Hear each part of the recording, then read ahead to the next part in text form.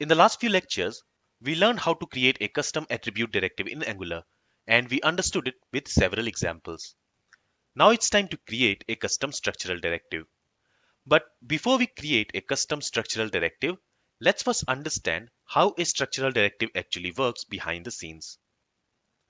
So we know that when we use a structural directive on an HTML element or a component, that structural directive adds or removes that HTML element or the component to or from the web page based on a given TypeScript expression.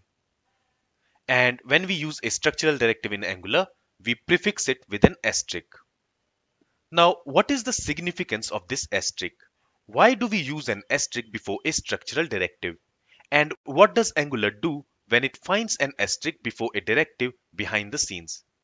That's what we are going to answer in this lecture. So let's go to VS Code. And to understand structural directive, let's go ahead and let's add some HTML in this app component.html file.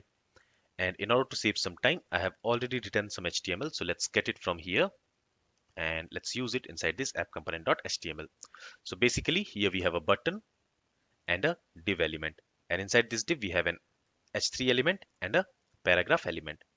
Now to design this HTML, I have also written some CSS.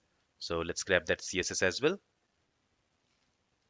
And let's go ahead and let's use this CSS in app component.css file.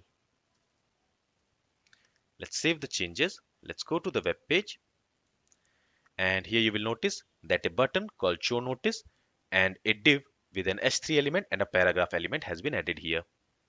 Now what I want is, initially when this web page loads, I don't want to display this div. This div should only be displayed when the user clicks on this show notice button. So what we need to do is, we need to bind a click event on this button element. And on this div element, we are going to use ngIf. Let's see that. So let's close this app component.css. And on this div element, let's use ngIf directive. Now this ngIf is a structural directive, so we need to prefix it with an asterisk. Now to this, we can assign some TypeScript expression, which will return a Boolean value. Okay, so let's go to app component.ts file. And inside this app component class, let's create a property. Let's call it display. It is going to be of type Boolean. And initially, let's assign it with the value false. And let's assign this display property to ngIf.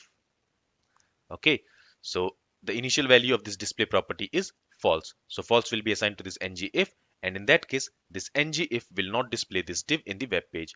And to prove this, let's go to the web page, and you will notice that this div will not be displayed in the web page.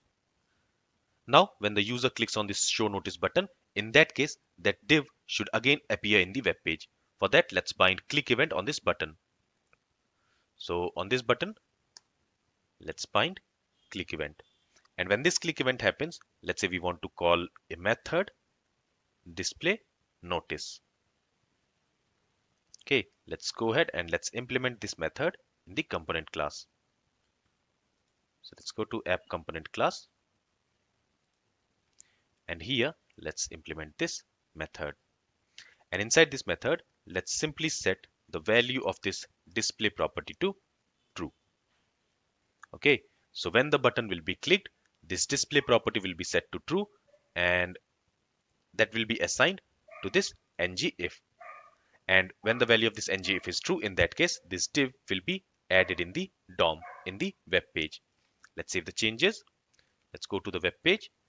So initially, that div is not being displayed in the web page, but now when I click on this show notice button, that div is now appearing in the web page. Okay, so let's refresh the page. And initially, that div is not displayed in the web page. Again, when I click on the show notice button, it will be displayed. So this ngIf directive is working as expected. Now the question is, what is the use of this asterisk? Why do we need to include this asterisk in front of a structural directive name? So basically, when we use an asterisk before a directive name, this asterisk tells Angular that this directive is a structural directive. So behind the scenes, for that structural directive, Angular creates a template, something like this. Okay, then it wraps the view of that structural directive inside this template. So for this ngIf structural directive, the view is this div element. So Angular will wrap this view inside this ng template like this. And then it will also move this ngIf directive from this div element to this ng template. So let's copy this.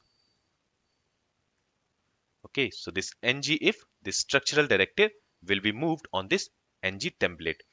And here, this asterisk will not be used. Here, this structural directive will be used like any other attribute directive by wrapping it within square brackets. So here you see that Angular internally does not use this asterisk. Okay, internally, Angular uses a structural directive just like any other directive. But as a developer, when we are using this ngIf, we specify this asterisk before it so that internally Angular can create a template and it can wrap the view within that template. Okay, so if you want, you can write this HTML and this ngIf directive like this, and this will also work in the same way. And to prove this, let me go ahead and let's comment this div. Let's save the changes.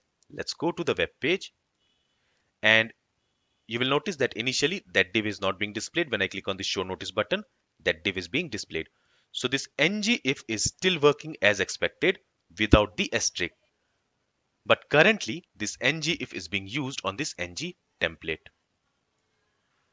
Okay, so this is the use of this asterisk before the structural directive name. When we use an asterisk before a structural directive name, it tells Angular that that directive is a structural directive. So internally, Angular will create a template for that directive. It will move the structural directive on that template, and it will wrap the view for that structural directive within that template. Now, we also learned that with this ngIf, we can also use the else part. So after this display, we can use a semicolon and then we can specify else. And to this else, we can specify a reference variable. So basically, here we can create a template using this ng template. Inside this template, we can write the view which we want to display when this ngIf is false. So let's say inside this view, we simply want to display a paragraph. Let's say this is an example paragraph. Okay, so when this display returns true, in that case, this ngIf will display this view. But if this display property returns false, in that case, we want to display this paragraph. So on this ng template, we can use a reference. Let's call it myWhere. Okay, and let's specify this myWhere for this else part.